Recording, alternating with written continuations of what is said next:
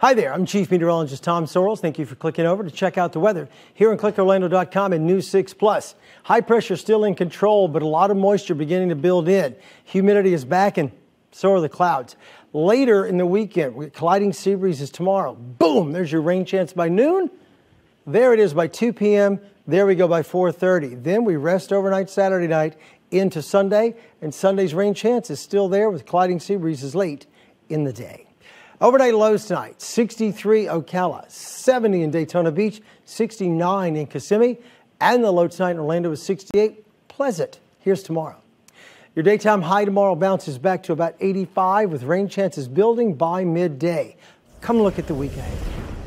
Low tonight 68, 85 tomorrow, 86 Sunday, then Monday, Tuesday. Ow, it is summertime. Scattered showers in the afternoon and every day has a high of 90 or better.